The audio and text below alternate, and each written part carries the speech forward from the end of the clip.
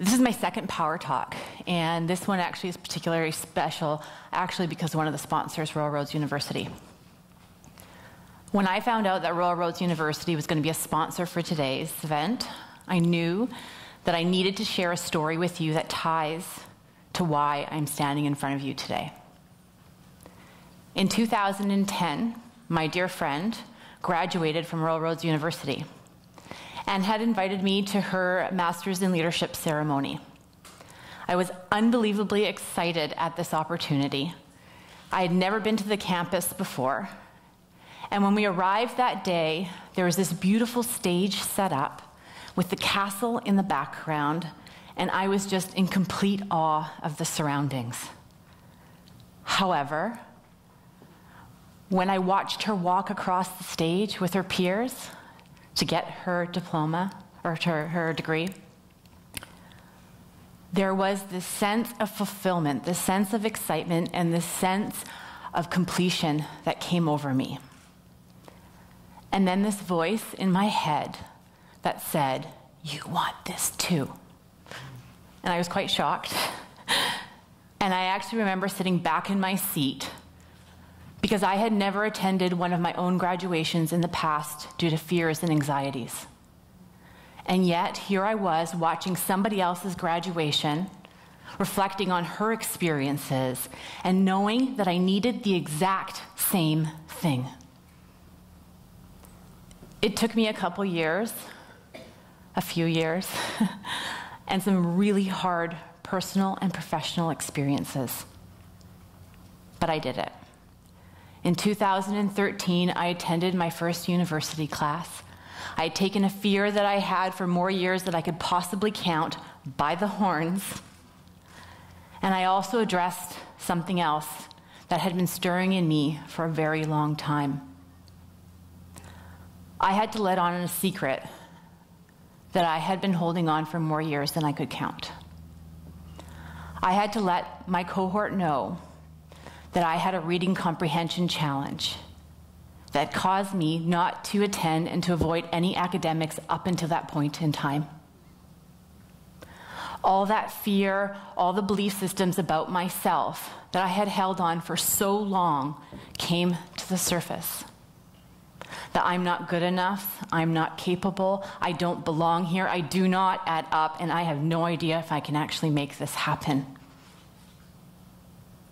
However, I was met with such kindness, such compassion, and such encouragement from my cohort that although those 2 years were extremely difficult for me, in 2015 I walked across that stage, and that sense of completion and that sense of fulfillment and that sense of confidence that I had witnessed for somebody else became my own. And this time it was tenfold. And this time with so many experiences that I can't even begin to express to you what it has done for my life. Fears and anxieties are not an easy feat. However, if we want to step into possibilities of the future, we cannot be with our mind in the past. And the fact is that when we experience fears and anxieties, they are often not in the reality of what's happening in front of us. They are something that has happened from before. And sometimes they're not even our own. Wouldn't you agree? Yes. Yeah. Hell yes, right? We live in a world that is constantly changing. The only real constant, they say, what is it? I think it's birth, death, and taxes, right? However, I believe there's something else. I believe it's the core of who we are. And I believe that when we don't pay attention to the core of who we are, when we let fears and anxieties rule our life, we live and lead from a place of dis-ease and unauthentic connections. The things that we really want in life, the things that we want to accomplish, we don't. We feel trapped, our freedom becomes compromised, and as a result, we become inactive. The things that used to light us on fire and get our hearts all excited about purpose and being in life smolder out. Happiness and fulfillment become something for somebody else, and depression sets in.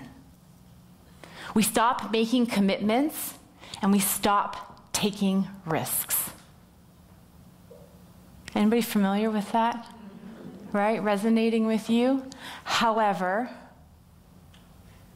what I can tell you from my personal, my professional, and now my academic experiences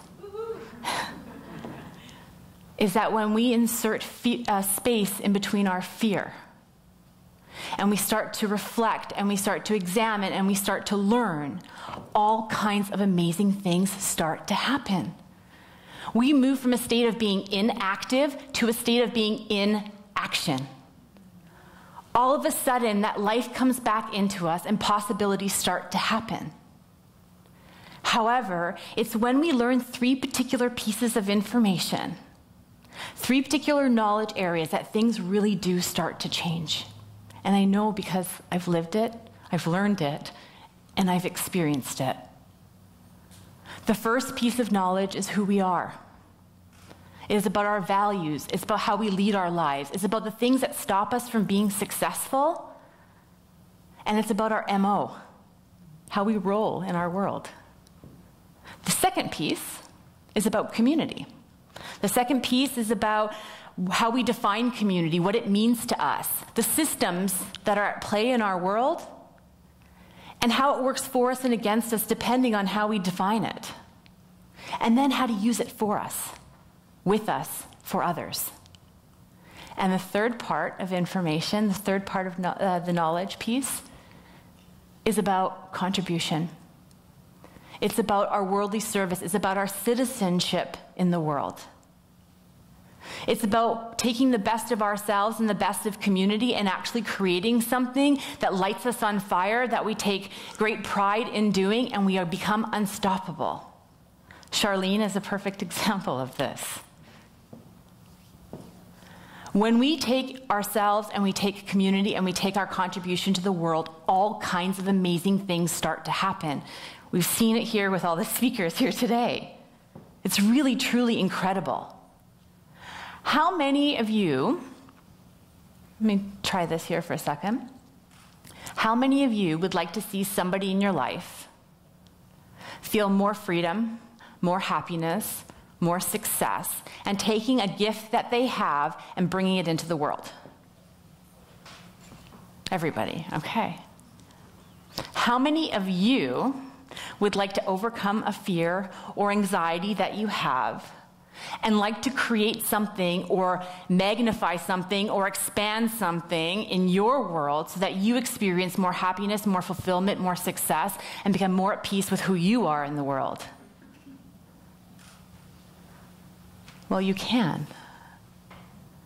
What I did is I created a program called the Fundamentals of Effective Leadership that take and create and support you to be the best of who you are, to help you to redefine what community means to you and how you can use it for yourself and with others around you, and really understand and connect to your contribution in the world, why you are here, to light yourself on fire in a safe environment. It's a 16-hour program that will support you in a safe way to explore what's stopping you and moving you away from what you really want to do and get you connected to the people, to yourself, in a way that has meaning and purpose. My goal is that to have 100 Canadians who are ready to take life by the horns and complete this course in a way that is meaningful to them, meaningful to the communities, and meaningful, to our world. And I need your help.